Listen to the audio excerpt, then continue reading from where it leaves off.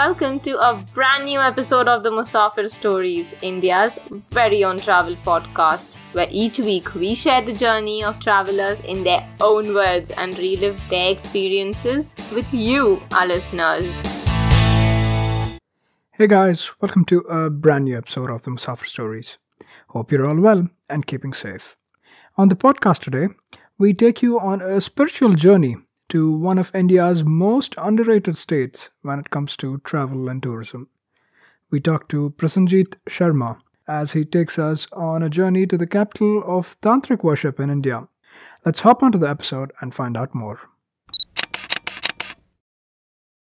So with that introduction, we'd love to welcome Prasenjit Sharma, the founder of Kamakhya Walks and 6-Degree Adventures, to the Musafir Stories.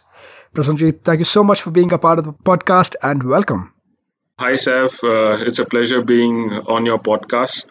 Actually, it's really nice that we can talk about part of the country that has not been covered. And I look forward to talking about a subject that is very close to my heart, which is Kamakhya spiritual tourism in Assam. Wonderful. No, thank you so much, Prasenjit. Really glad to have you and really excited, like I said, to be covering a part of the country that unfortunately we haven't had a chance to cover so far in the five and a half years of Musafir Stories. So really excited and looking forward to this. The introduction I gave about you was also very short and concise, Prasenjit. So why don't you speak a little bit more about yourself and what you do? Basically, I'm born and brought up in Assam. But then I've had the privilege of studying and working in all four corners of the country. From quite early in my life, after my first job, I realized that the normal 9 to 5 suit and tie job was not for me. So I met some people and I took them around Calcutta. That's where I was living at that point. And I felt that tourism was a good fit for my interest. So then I pursued my master's in tourism and later on worked for some of the best travel companies in India. And after gaining the experience that I wanted, I started 6-Degree Adventures in 2017 and later started Kamakhya Walks early this year in 2022. Kamakhya Walks was kind of a result of what I felt was needed in the city like Guwahati, because Guwahati was being used more like a transit point for people traveling to other parts of Northeast. Heritage walks in the city had a lot of scope because I have worked for a heritage walking tour company in Calcutta. The place I selected was Kamakhya because of the depth and the vastness of the experiences that can be given to travelers. So that's basically how I came to start two companies. Yeah. Wonderful. Thank you so much for that. And I completely agree that a place like Guwahati, it is high time that we start looking at it beyond like just a transit point, like you mentioned, right? There's so much more. And I have to admit as well, I had also been very ignorant about a lot of the things the city has to offer. And as a part of researching for this episode, when my eyes were kind of opened up to a lot of different places and very diverse places too, right? Usually we tend to tie Assam just to like Kaziranga, right? Like the nature part of it, but even from a spirituality, religion part of it as well, there's so much more to offer and even beyond that too, to be honest. So really looking forward to this session, to this recording with you, Prasenjit. Now, just to set some context up for our listeners, can you also please give us a little bit of a geographical context as to what part of India we are talking about, where exactly this is located, and also what is a good way to get here? Yeah, sure. So Assam is known as the gateway to the Seven Sisters. So the northeastern states, which are basically 7 states, and then you include Sikkim, it makes 8 states, which is considered the northeast. And Assam, the capital of Assam being Guwahati, known as Dispur as well, has the best connectivity in terms of airways and railways. This is basically in the north, you have states like Arunachal, Nagaland, Mizoram, Tripura, and so on. And if you talk about international borders, we share borders with China, Burma, and Bangladesh. The closest international airport is Calcutta. Actually, there are other international airports, but it has got the best connections. Yeah, very well connected by railways and roadways as well. Like you mentioned, it's the almost like a gateway to a lot of the other northeastern states as well that are not connected through railways. So very well connected. So getting here should definitely not be a problem. In terms of visiting here, what time of the year would you suggest or recommend would be a good time to visit? So, if you talk about north of Assam, you have Arunachal, which is basically the lower Himalayas. So, to visit the lower Himalayas, the best time to visit is summers. So, that is from March to October. And for people who want to see snow and snow capped mountains, then winters is also a good time. But for considering about the other parts of Northeast, which is Nagaland, uh, Assam, and so on, so it follows the normal tourist season like the rest of India, which is October to March. And this is the time where all the national parks are also open. So we have two UNESCO World Heritage Sites, which is Manas National Park and Kaziranga. And generally, this opens in October and closes in March. So when you're traveling, you want to see these things. So that is the best time to travel. Yeah, definitely. If you're planning a broader itinerary beyond just Guwahati, then a lot of these things that Prasenjit called out do definitely make sense. So you can plan your trip and your itinerary accordingly. Just jumping into the meat of the conversation for today, right? We wanted to cover off one of your primary trout puller walks does cover the Kamakhya temple complex, right? The very, very iconic and famous religious and spiritual center in the northeast, the Kamakhya temple complex. Do you want to set some background about the place and its origin itself? Why the Kamakhya temple is so popular, and even in terms of the religious background, or who is the deity prayed to in this at this temple, and details like that, Prasenjit? Sure. So, Kamakhya Walks is basically we cover Nilachal Hill. So, Nilachal Hill is located, you can say, on the outskirts of Guwahati. This place has had a huge significance for Hinduism. So, Kamakhya is known as one of the main Shakti peeths. So, generally, people think that there are 51 Shakti peeths, but when Shakti peeths were actually given that name, there were only four Shakti peeths. That was two in Orissa, one in Calcutta, and one in Assam. So the Kamakhya temple is where the yoni, the reproductive part of goddess Parvati, is believed to have fallen. Those who are not familiar with the origin story as such, so Lord Shiva, who is the destroyer and also known as the Mahadev, the god of gods, his wife was Sati.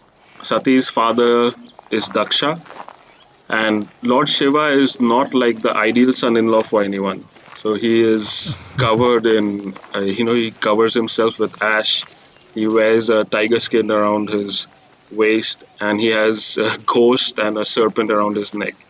So Yeah. he is, by any standard, not the ideal son-in-law.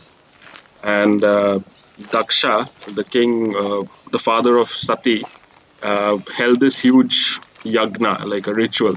And to insult Shiva, he did not invite Shiva for this thing, and all the other lesser demigods were invited. So Sati, even though Lord Shiva told Sati not to go for this yagna, she still went. And when she saw that other people were making fun of her husband, the great Mahadev, she got very upset and jumped onto this ceremonial fire, and she basically died. So Lord Shiva, being the god of destruction, got very upset and started doing the dance of destruction, which is known as Tandav.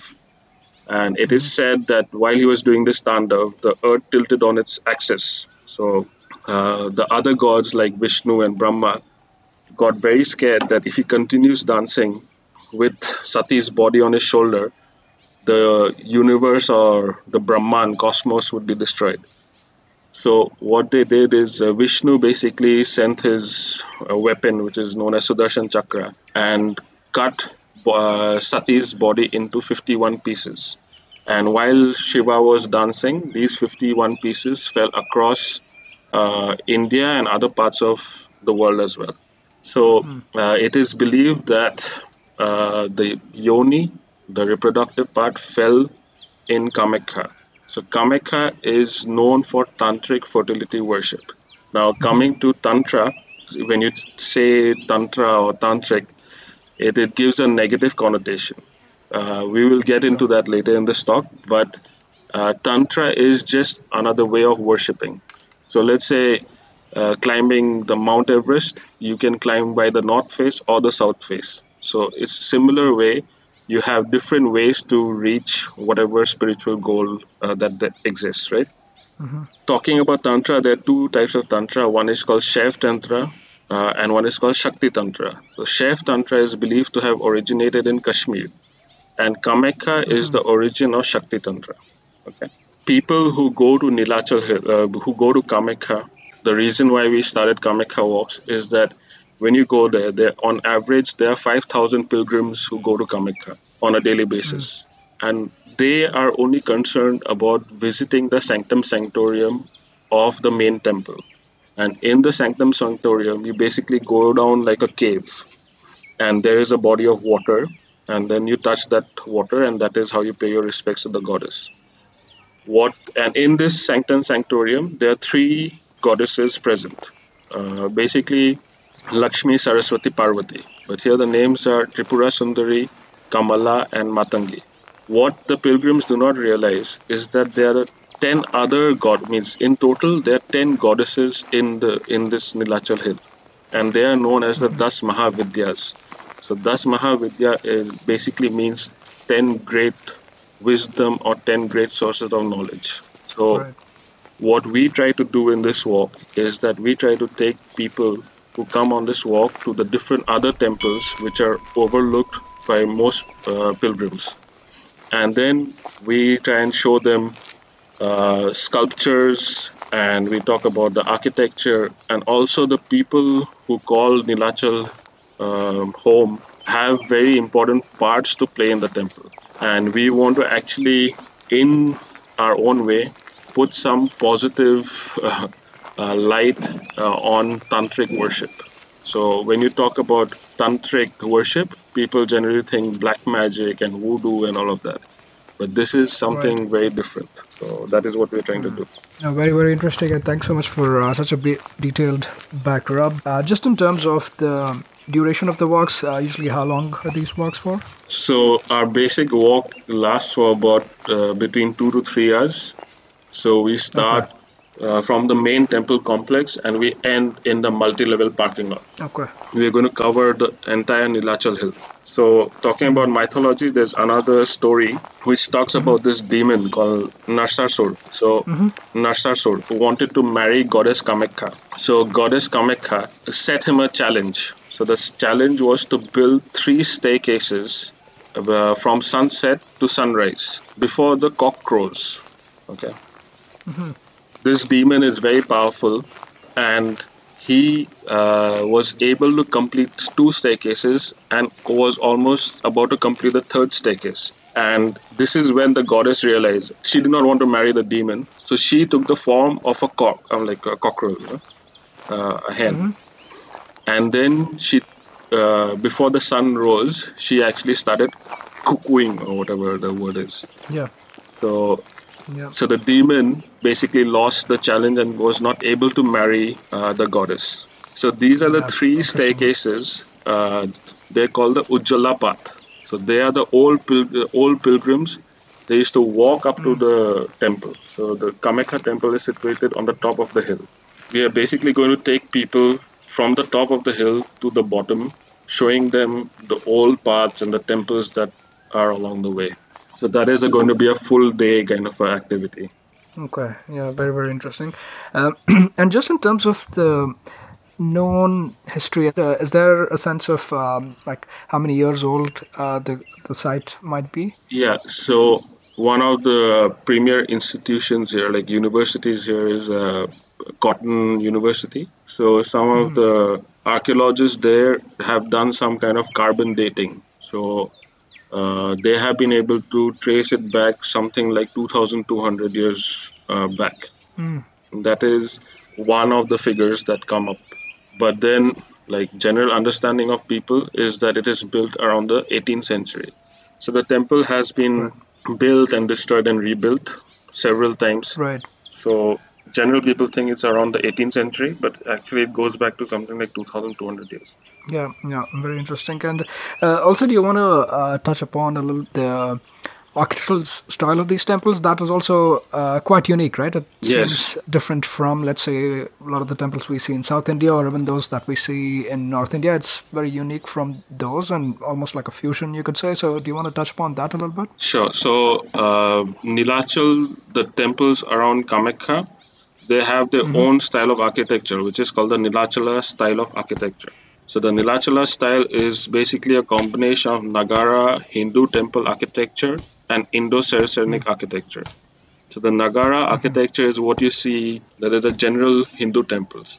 And Indo-Saracenic is the dome structures, basically Christian and Islamic architecture put together. So the temple, some of the temples that you see is combination of Hindu, Islamic, and Christian architecture, and it has got its own name, which is Nilachal style of architecture. Yeah, yeah. Right now, when you go to Kamakhya, you will not get to see very many evidences of tantric worship, but through some friends who actually are some of the important families who have lived there for centuries, they have helped us develop the walk, and they have guided us with information and facts.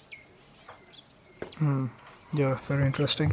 Because yeah, even I, while looking this up, there was mentions about. Again, this it wasn't very clear, like you mentioned. There was contradictory information from place to place, but there was this notion about this place being used for animal sacrifice in the past, and even now I don't think it's as much sacrifice, but you do find like goats and pigeons, etc., that are given away as offerings, right? Sacrifice is very much part of the worshipping the goddesses, and also offering alcohol. So what is controversial is human sacrifice. So some people say that human sacrifices had taken place, which is a controversial. I will not say that it ever took place or anything, but there is some kind of folklore or myth about it. But talking about like sacrifices and alcohol, to get into the basics of it, is that there are 7 ways of worshipping any god. Okay, so the basic level is when you, as a child or something, your parents take you to a Shiv temple, a Ganesh temple, a Durga temple, etc. Like you go to a lot of different places, right? So this is basically building the minimum connection to spirituality or the higher beings, right? Let's just say that you visit all the different temples and then you're getting more and more spiritual. That is the beginning, step 1. And there are 7 steps in this way of worshipping. So after the 4th step, you have to take something called as Diksha. So you will have to accept a guru will have to accept you, and you have to accept the guru. He will set certain guidelines of how you're supposed to live your daily life, what kind of practices you're supposed to do. And the interesting thing is that from the 4th step, Tantricism starts, and it goes up 4th, 5th, and 4th to the 7th step. After the 4th step is where the controversy of Tantricism exists. So in Tantricism, you are supposed to, at a certain point, when you have gained some knowledge and let's say some discipline, you can do something called as the Pancha Makara offerings. So in the Pancha Makara offerings, you offer grain, meat, fish, alcohol, and the most controversial is sex. So it is not like you go buy a tandoori chicken and give it to the goddess. It is that you have to purify yourself, you have to purify whatever you're offering, and then for something you basically offer it to the goddess. And this is where it becomes controversial. So this is where it is called the left hand and the right hand practice. So the right hand practice is called Dakshinachari.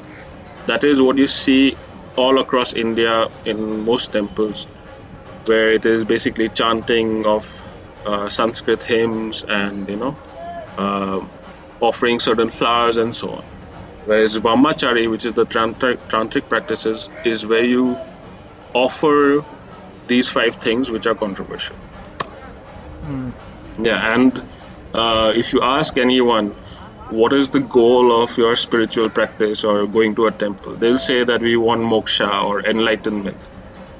But the goal of Tantricism is not only to gain enlightenment, but it is to have so much energy and so much purity in your body that the goddess that you're worshipping, god or goddess that you're worshipping, enters you and then you become like a god. That is what is one of the objectives of Tantricism. To be honest, I will also not be able to speak in depth about Tantricism Sure. because I will have to take Diksha under a guru and I will be able to teach those things to someone who's taking Diksha. So it is a secretive society in a way. So you cannot Yeah. go No. talking about this in public, in a way. Yeah, 100%. I do completely agree, but at least even getting to know that this is what it is about and setting some background and context, it definitely does help clear up the understanding a little bit more, right? Like you said, it's not the complete understanding yet because of the way it's structured in itself, but again, just gives you a better understanding. So thank you for kind of calling this out. And the other interesting thing I also saw is the celebration of this festival called as Ambubachi, right? Do you want to speak a little bit to that? Yeah, Prasenjit? absolutely. So you may see a lot of campaigns going around on social media, make periods normal and those kind of things, the new millennial generation. But as I told you, this temple dates back more than 2,200 years. And the Ambubasi festival is basically celebrating the menstruation cycle of the goddess. So this festival generally takes place around June or so. It is believed that the goddess is having a periods and she takes a break. So the temple is closed for a certain number of days. As I told you, generally about 5,000 people go to Kamakhya on a daily basis. During the Ambubasi Mela, the last estimate was 500,000 people showed up for those 3 days. And Wow, okay. this has been termed as the mini Kumbh. And people want to be there when after the 3 days, when the gates are open, they want to be the first people to enter the temple. And you should see the crowds. It is just unbelievable. And during this time, traditional families of Assam will not even worship in their normal, altar at home. So no kind of worship takes place around Assam during that time. That is how significant it is. So we have been worshipping something like that, like menstruation cycle, which is considered very sacred here for centuries. Yeah. A couple of interesting points I came across as well. Obviously, you mentioned that it is widely known in the area, and you have like over 500,000 people visiting the temple right after this period, right? The 3-4 day period when it's shut down. One of the things that of interest was that it is believed that even within the temple, right, like you mentioned, the Garbhagriha or the Sanctum Sanctorum, where technically speaking, there's no deity as such, right? It's basically a rock Yes. with a little bit of a crevice out of which there's water coming out, and it is believed that even that turns red during that period. I read a couple of accounts of this when I was doing the research, but I'm not entirely sure, so I wanted to check this with you as well if there's something you come across, and also read about the river Brahmaputra, right? The river in the vicinity, that also turning red around this time. Have you come across any of this information?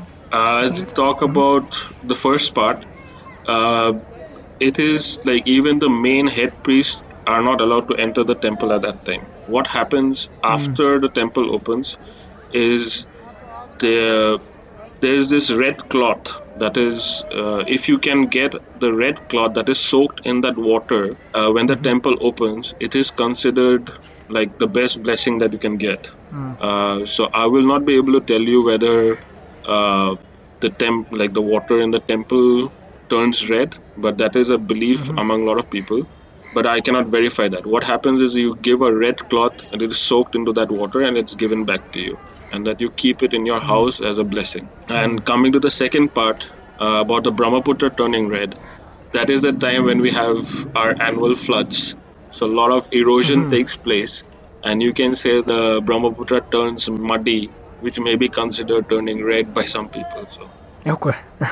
and it does take a lot of lives. So during the floods, so I guess that is the old Yeah, no, no. Cool. No, thank you for clarifying that bit for us as well. And just in general, speaking about the Kamakhya temple and the complex, within your work as well, when you're doing the walks and visiting these 10 different temples, any unique experiences or interactions that you would like to highlight for us, be it just in terms of the other temples like the Das Mahavidyas that you mentioned, or even interaction with, let's say, the communities that are there, right from the pandas to any of the other communities within the temple?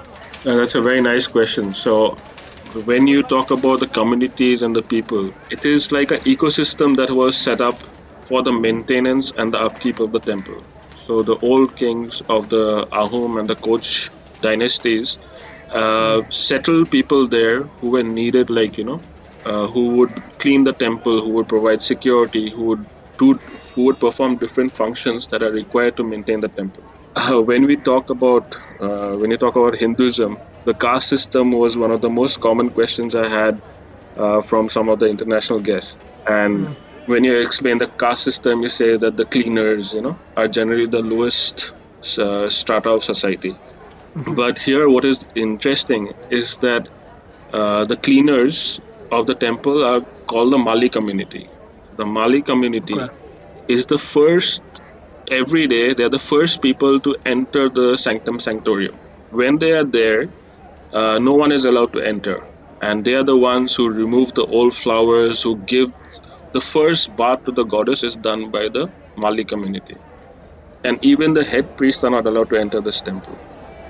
So if you actually talk about that they actually are even ahead of the priest in some way, So the whole thing, if you look at it that way, it's like the concept of the caste system changes when you see that. Another interesting community which a lot of people may not know, and it is actually disappearing, is the Gayan Bayan community. The Gayan Bayan community, when you talk of people, when you just mention the name, they will consider uh, Vaishnavites. So in Assam, we had a spiritual leader known as Srimanta Shankardev. He started a Vaishnavite sect, and in that they used to sing the praises of Lord Krishna. And there was one group who would play the drums and one group that would play the cymbals. Yeah, so this community is known as Gayan Bayan. Now, when you talk about Gayan Bayan, everybody considers it in places like Majuli or for Sure. Krishna worship. But there is a Gayan Bayan community for Shakti worship in Kamakhya, which hardly anybody knows. And the sad part is, one of like a huge treasure trove of information passed away last year, and his son does a normal 9 to 5 job in the government. So he does not have the information that we actually want. So these are the traditions that are being lost along the way. But there are some people who are still doing it, and we want to actually kind of provide them alternative source of livelihood. So we would want on a longer walk or so, like as I told you, the full day walk. We would like to end Right. it at their house when they can perform something, some kind of hymn or musical performance for the guest. Yeah, interesting. And yeah, you speak about an interesting situation as well, right? Because of the lack of, let's say, patrons for like these art forms, they're slowly dying No, out. actually, I would like to interrupt you there. It's not like a lack of patrons, because what is interesting is that these families are supported by the temple. So when I told you about the Amubasi Mela, so the prasad, the offerings, Yeah. a lot of people, even Ambani has donated a huge amount of gold to the temple. The Ekta Kapoor, I believe, comes to the temple. All these big celebrities come, right? But the prasad, the first prasad, these are the people, like this community, they are the ones who only get this prasad. And every day, the bhog, right, khichdi or some food that is made Yep. in the temple, all these families are getting it. They are given that bhog from the temple. So even if they don't buy any rations or something, they get a 3 meal at home without any expense. So it is not that they have to go out looking for a job. But as I said, even the Gayan Bayan or the ones who cut hair or do sacrifices, they have to take bhiksha. So Diksha it's this discipline that you have to follow, which is very difficult for a lot of people. And now with easier way out, like you can just go and you get a salary and this and that. Right. It's an easier way out. So it is not that they have to go out looking for money or something. It is that they have an easier way of living. Yeah, it may not be as black and white as we think. There's a lot more nuance, and thank you for kind of explaining that to us as well. Just talking while we are discussing about the communities and the people, right? One other thing that often gets overlooked when we are talking about history of places within the subcontinent, within India or the region that was considered as India from back in the day is the Ahoms, right? Ahoms have been a very critical or a crucial part to Assam or this region, right? And one of the kingdoms that actually ended up ruling for a period of over 600 years, and they even don't get a lot of mention, right? If you're talking mainstream, be it media or being academia, curriculums, school curriculums, whatever it is, we often miss that bit as well. Do you want to touch upon, at least a high level, about the Ahoms and their contributions to the region, Prasenjit? Yeah, sure. So the Ahoms, it is believed that they actually migrated from Thailand, and their ancient capital was a place called Sipsagar. So that is where you still have some of the monuments still standing, but a lot of them have actually kind of gone, not well maintained. But now the archaeological ASI Archaeological Survey of India is taken quite a lot of steps, and the birth anniversary of Lachit Borphukan was amazing general is being celebrated in a very big way. So, one of the interesting things is that in the National Defense Academy in Pune, there are only two statues of Indian generals. One is Shivaji Maharaj, and the second is Lachit Borphukan. And he was another thing people, when they talk about Mughal invasions and Mughal war, like fighting the Mughals, they only think of elephants, horses, and camels and foot soldiers. But what happened in Assam was that Lachit Borphukan was able to defeat a huge Mughal navy. So this was a naval battle that took place in Assam, and it was not once. They had I won't exactly give the number, but he actually defeated them a couple of times. And Assam was not conquered by the Mughals. Later on, the British came in, and there was some kind of a treaty, and we did have tea plantations and coal mining and all of that happening. But Assam was not conquered by any Islamic invaders or so. It's kind of my fault, but the names of all these temples, like the Kamakhya temple that you see today, have been built by Ahom kings. But I get their names mixed up, so I will not actually mention their names. No, that's fine. But I think we kind of touched upon, right? Even in mainstream, we barely discuss this enough, or it's not spoken about yeah, enough. It's right? a beautiful Bollywood plot. Someone should make a movie about it. Like, seriously. No, yeah, seriously, especially the contributions they've made to this region, and like you mentioned, ruling for over 600 years. And imagine, like, the Mughals had pretty much taken over all places around, right? Like, for example, they were there in Bengal for the longest time. Assam was a huge state, so Nagaland, Meghalaya, parts of Arunachal, they were all part of Assam. Earlier on, the capital of Assam was actually in Shillong. So it was a huge territory and had a lot of natural resources. There were stories that you go to one of the rivers and you just put put a net there and you'll get gold. That is how rich the state was. Yeah, absolutely. And the mighty Mughals, as we've been hearing, even they were not able to conquer this place. So it kind of speaks to the bravery and the courage and the rule of the Ahoms, right? So definitely needs to be spoken about more. And to your point, the NDA has been actually also giving out the Lachit Borphukan gold medal for the best cadet, right? So they've been doing this for a little while as well. So that kind of speaks to it, to his contributions too. And we recently celebrated the 400th year anniversary. So a lot of important things that we don't come across enough or give enough importance. And thank you for you and for Kamakhya Walks actually making these at least a little bit more mainstream to the layperson, right? We actually did a pretty well-rounded and detailed coverage of the Kamakhya temple complex, its importance, the different beliefs, and the ties to tantric worship, and a little shed some light on that too, and covered a lot of important things. What are some of the other kinds of walks, let's say in and around Guwahati, that you take your audience to or your walkers around, Prasenjit? So let's say when the old Guwahati has expanded in a very big way, but let's say if you call it old Guwahati, is a place called Uzan Bazaar.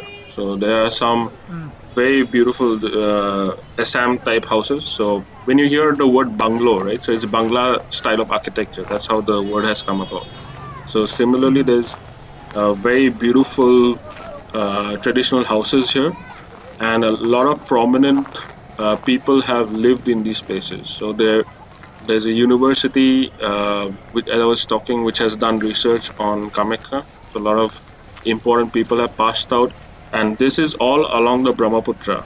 So in the morning, when you go for a walk, you actually get to see beautiful flower markets, old buildings, some important temples, and now they have actually built a cable car. So this is one of the few cable cars that actually goes across a river. So normally when you go on a cable car, it's on a mountain or something. So we basically do a walk along the riverside, show some of the old buildings, like right now the present High Court judge lives in a particular building. You cannot enter it, but it's a stunning building. And then we go for a walk in Uzan Bazaar. So there's a temple called Ugratara Temple, again a very old place. We show some of the old houses in that area. That is what one of the other walks we're doing. And we are also focusing on doing like 1 and 2 day sightseeing tours in and around Guwahati. We have a national park which is called Pobitora, which is about 1.5 hours from here, and it has got the highest density of one-horned rhinos. Close to Pobitora, we have a village called Mayang. So Mayang is known as the black magic capital of the world. There are some people who are developing some kind of a walk around the village, and they have actually made a museum out of artifacts that were used and so on. And then there are places like Bhima Shankar, which is a Jyotirlinga. We have a Umananda Island, which is the smallest inhabited island in the world. So in Assam, we have the largest inhabited island and the smallest inhabited island.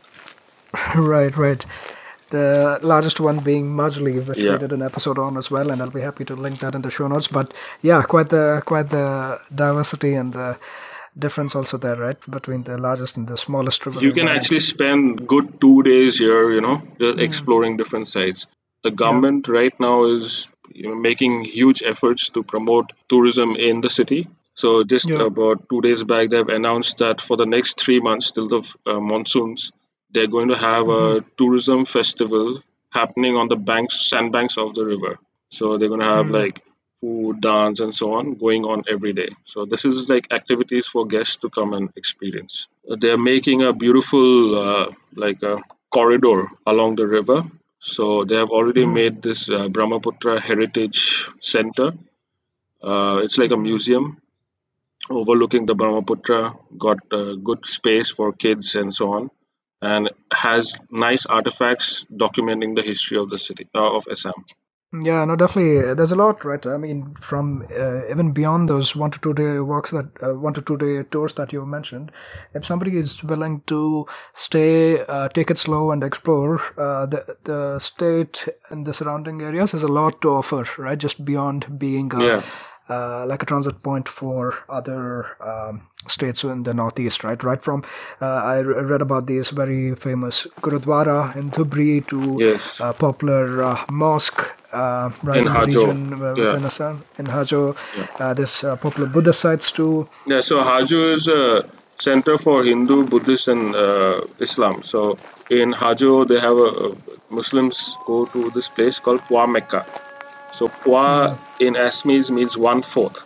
So when you go and visit Pwa Mecca, you get 1/4 of the blessings of going to Mecca. Yeah, so a lot of things really unknown to many, right? So it's great to actually even understand and learn that there's so much more that one can do even within the country, right? Without having to leave the country, and even beyond these, right? Beyond religious places, national parks like Kaziranga and Manas, right? That's another angle to tourism, right? For those who are Exactly. more Yeah. interested in nature, there's that. There's bird watching tours. I think even you do around the Nilachal Hills. Nilachal Hill that can be done. We are developing a arts and craft tour, maybe for the coming season, not this year, but next year we'll be doing an arts and craft tour. So there's a lot of Yeah. bell metal work. There's cane and bamboo work. There's traditional jewelry. So we want to basically take people to show these things. So I had a request for like a textile tour. So we are Yeah. combining textiles, arts, and craft. The silks of Assam are also very, very famous and popular, right? Do you want to just give the listeners an overview of, let's say, the gumcho, I think, right? They call you Yeah, we just got the GI tag for the gamusa.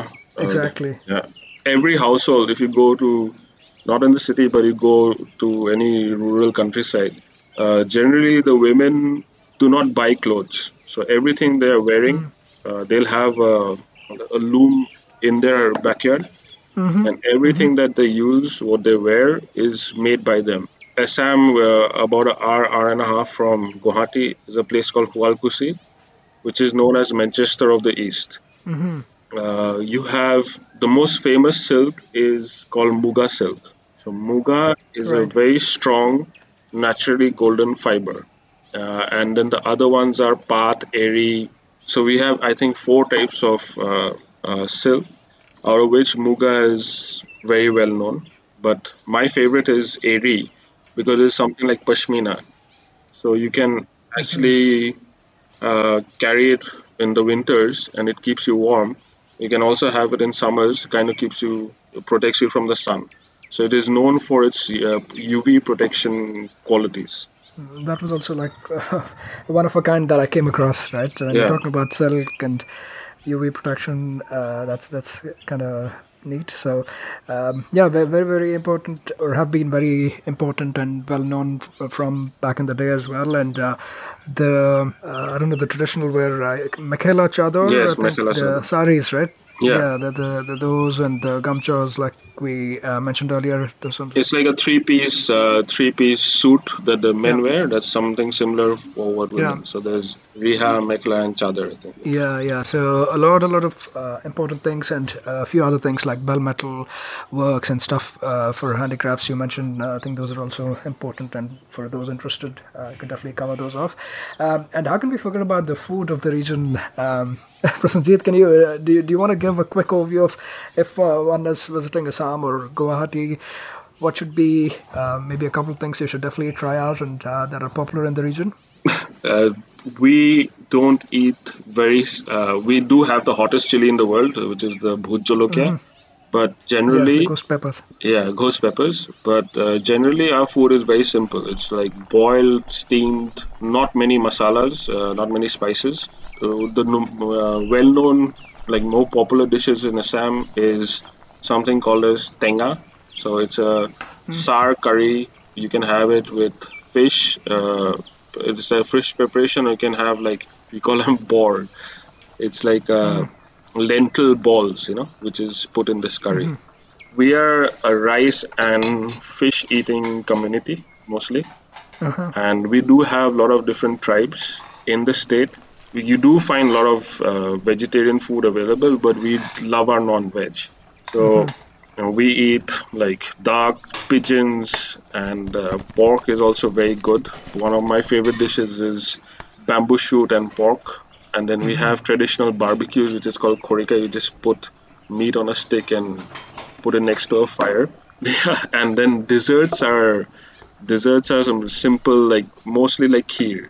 And our breakfast consists of things like curd, the traditional ones, curd, flattened rice, modi, which is puffed up rice, and then we have this bora which is like sticky rice, and we have liquid gur. So those are the traditional breakfasts. Some people still do eat them on a daily basis, but we generally have it during Bihu.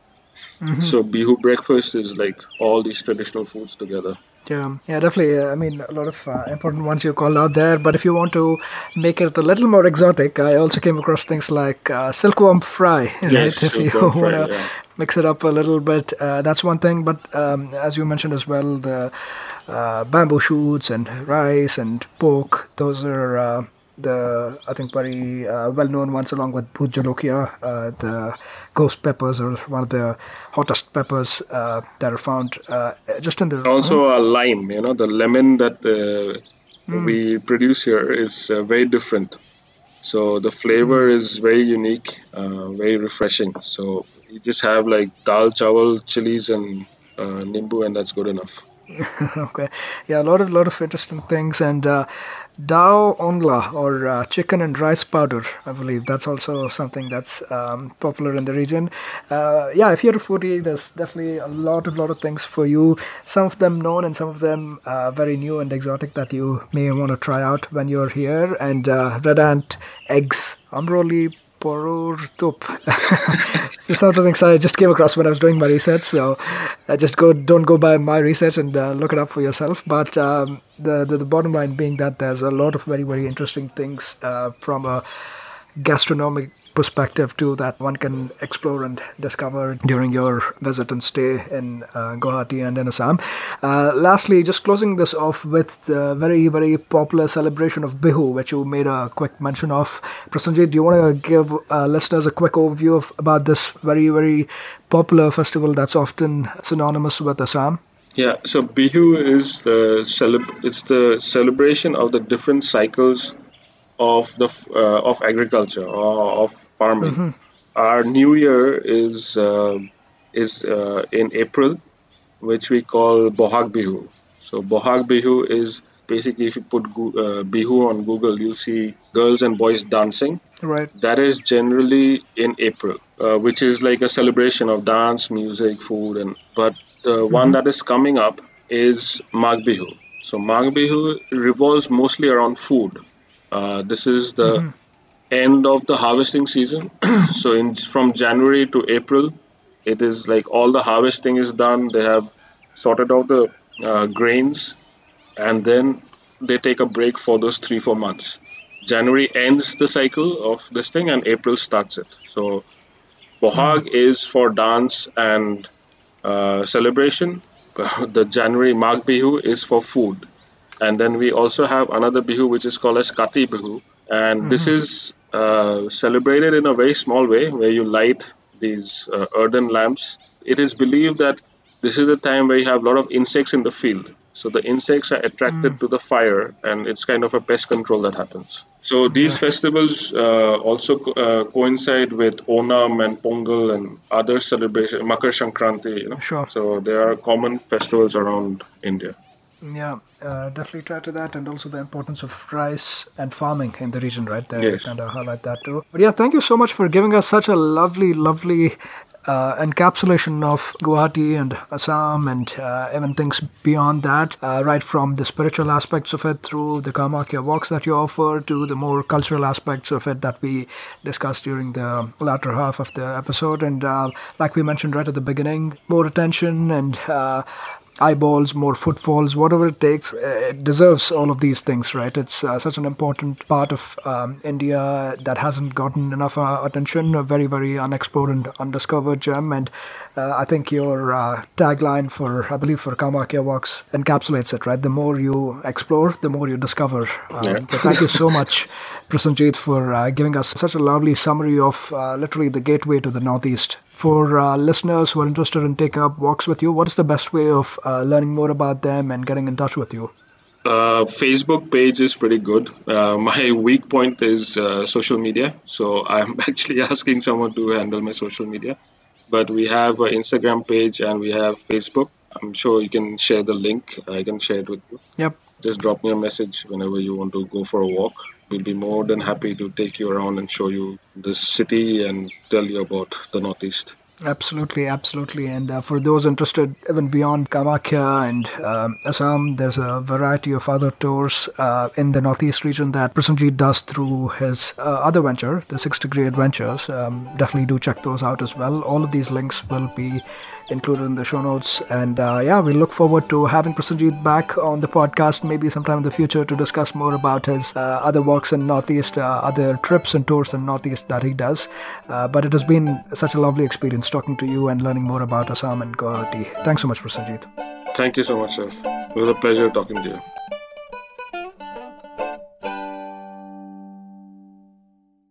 That was yet another great episode on the Musafir Stories. Make sure to show us some love by sharing the podcast with your friends and family. We are on Instagram and Twitter at Musafir Stories. If you like this podcast, don't forget to check out other interesting podcasts on the IVM network. You can listen to us on the IVM podcast app or the website. Follow us on our social media. We are at IVM Podcasts on Twitter and Instagram.